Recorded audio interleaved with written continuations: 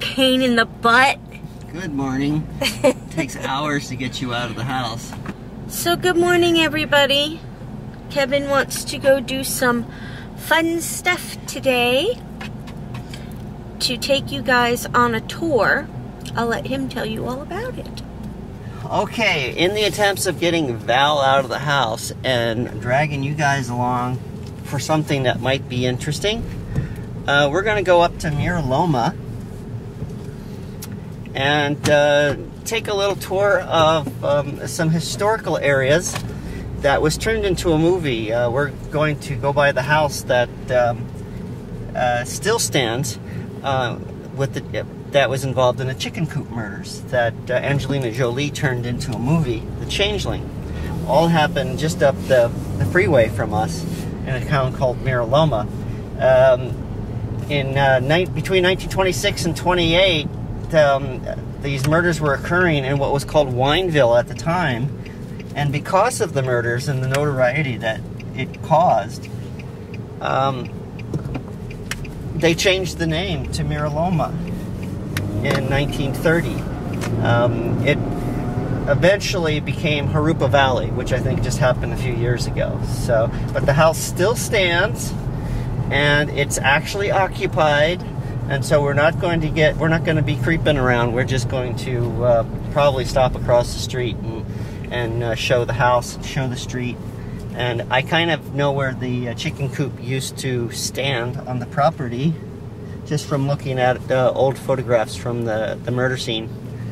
So I don't know how interesting that sounds to you, but it sounds real interesting to me.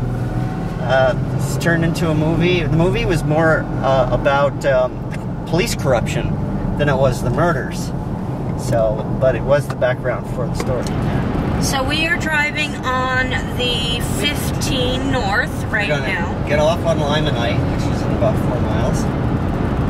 And it's a pretty nice day out. We got some billowy clouds and some haze up in the mountains there.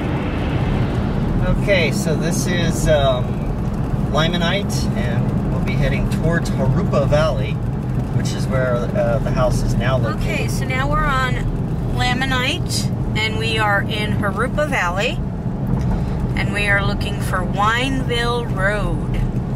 That's not it. That's Pat's Ranch. Pat's Ranch.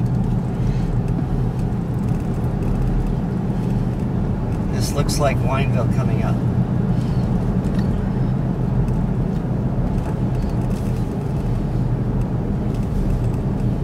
So here's the remnant of the original Wineville.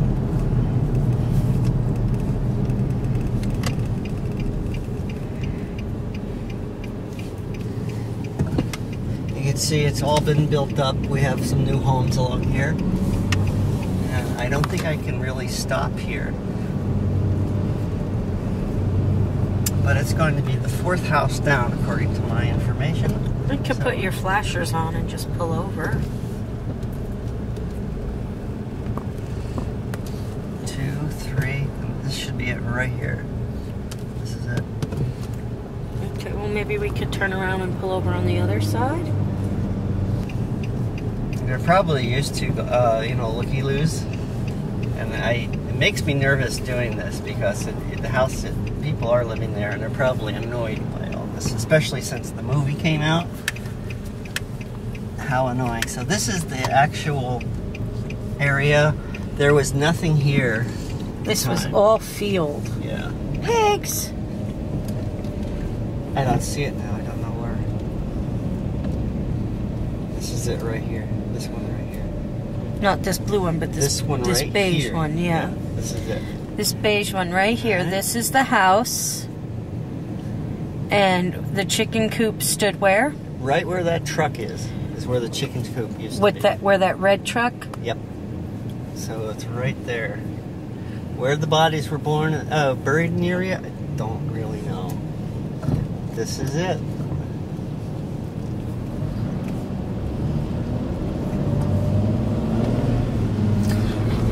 Now, the movie with Angelina Jolie. Yeah. The parts of it with the boys being kidnapped and whatnot. Right. Was that true to form, how he used Yes. a younger boy? The story goes that that Gordon Northcott moved here from Saskatchewan, Canada, so he wasn't even really from this area.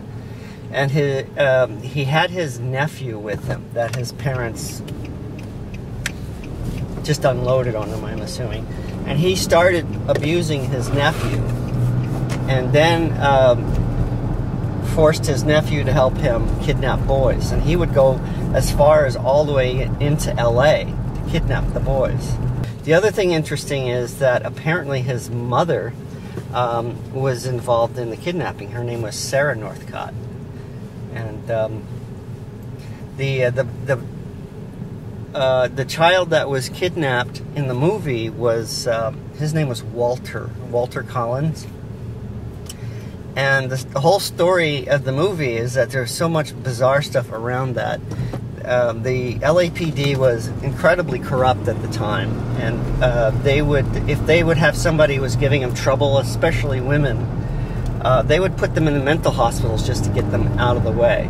And so once they've been institutionalized, then they're no good as, no one's going to believe anything they say at that point. But they had her institutionalized because her son was kidnapped, and they found some kid who said he was her son, and pretty much forced her to say, yeah, this is my son, on to the newspaper. They were pressuring her. It says, oh, we'll keep looking for your son, but right now we're going to do this. And when she finally said, no, this isn't my son, they stuck her in a mental hospital to shut her up. Notice. Okay, so I put glue down in 2 different places. Hello, Boomer. Put it down here.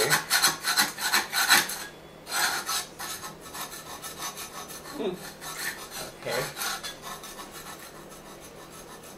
Ooh.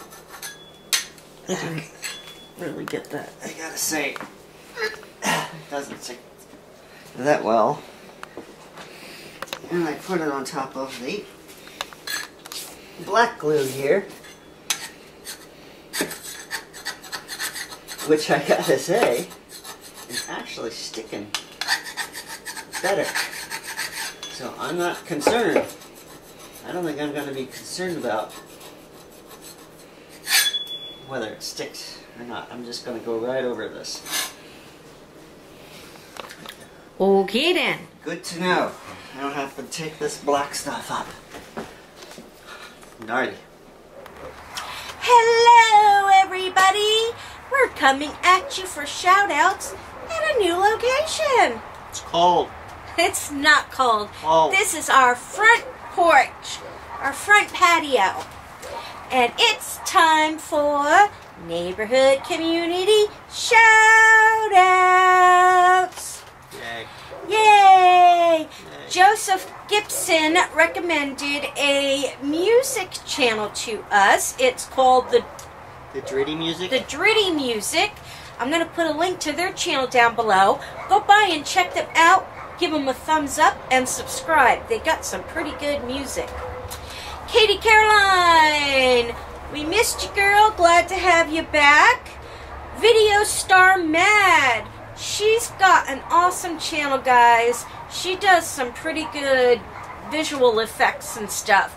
Make sure you go by and check out her channel. Give her a thumbs up, subscribe, and show her some love. The Milne Life. Welcome to the neighborhood. And Proudest Mama 77. Happy 35th birthday today. And I'm so sorry about your birthday gift. That is a horrible birthday gift. She broke her wrist on her birthday. Who'd you punch? I don't know how you managed to do that, but I'm so sorry. And that's all I have for shout-outs tonight. But My question yesterday was, what has been your biggest adrenaline rush? And we got lots of things, from driving through snowstorms, first plane ride, first tattoo, roller coasters, downhill skiing. Emily Awesome Sauce Vaughn was one of the best. She was in Australia, and I don't know if any of you ever seen the Sydney Harbour Bridge in Australia. You can climb that, and she did. I do a lot of crazy stuff, but no, never will you ever catch me doing that. Amber Rice she does roller coasters. That's her adrenaline rush. In Ohio, there's a roller coaster called the Top Thrill Dragster. It goes 120 miles per hour in 5 seconds. My stomach would be back there. And Bambi S., she was with a friend who does parachuting jumping out of planes, and where she went, he bought her a ticket and he made her go up in the plane, but she didn't jump. She didn't jump. She stayed in the seat by the pilot. That is one of my dreams. I want to parachute out of a plane. That is one. If I have a bucket list, which I don't, if I was to have a bucket list, that would be on my bucket list. Jump out of a perfectly good plane. With a parachute, yes. I want to parachute out of a plane. That has been something I wanted to do forever. Forever. And Melody Mainville, Mom's Vlog 80, she bungee jumped when she was 16 years old. That's one of my things. I bungee jumped when I was 29. And the rush that you get from that falling, and just, it's so exhilarating. It's like, yeah, it was amazing. And there's nothing like it. And then the other thing I did was parasailing when I was in Cancun, Mexico. And that was awesome. That was awesome. What is your most your highest adrenaline moment? Well, I guess I just do the roller coasters like most people, but Megan got me on this thing at Knott's Berry Farm called the Revolution. Oh, yeah. And that would scare the crap out of me, because it's this pendulum thing that would go all the way 120 degrees, slamming all the way over the next, and spins at the same time. And the only thing that bothered me was that it looked awful flimsy. I was just thinking, this thing's going to come down, and I'm going to go rocketing off. And then Megan kept wanting to go on this thing over and over, and she's going, I ain't going on it. My question for tonight is, do you know your heritage? And if you do, what is your heritage? Groovy man. Groovy man. It's time for Neighborhood Community Credit Roll. Okay, yesterday was a pretty simple question, so I had a lot of people answer it correctly. Where was Frighteners filmed? And it was a Peter Jackson movie before he did all those Lord of the Ring things, which he also filmed in the same place. He does all of his work in New Zealand. Some people actually put specific locations in New Zealand. Yes, New Zealand. Oh, okay. And the people who got that right, number one is Angie Lucas Life, Tanya Longley, Bambi S, Terry Johnson, Allison Fox, the YouTube guy 1985, right? Yes. And Greg Myers. And tonight's question is about a movie from 1973. It's one of our favorites called Legend of Hell House. Roddy McDowell, overacting, but I still like it. It was written by a guy named Richard Matheson, who also wrote the book. The book was just called Hell House. Whose life was it loosely based on? It was based on an actual person, the owner of the house. there you have it. There's your trivia question for tonight. You are all part of our neighborhood community, each and every one of you out there. We would not be here if it weren't for all of you out there. We love you all very, very much. Thumbs up. Make sure you go by and check out all our other stuff. And we will see you tomorrow. Tomorrow. Bye. Push the button and it didn't go Well, off. you didn't say bye. Bye.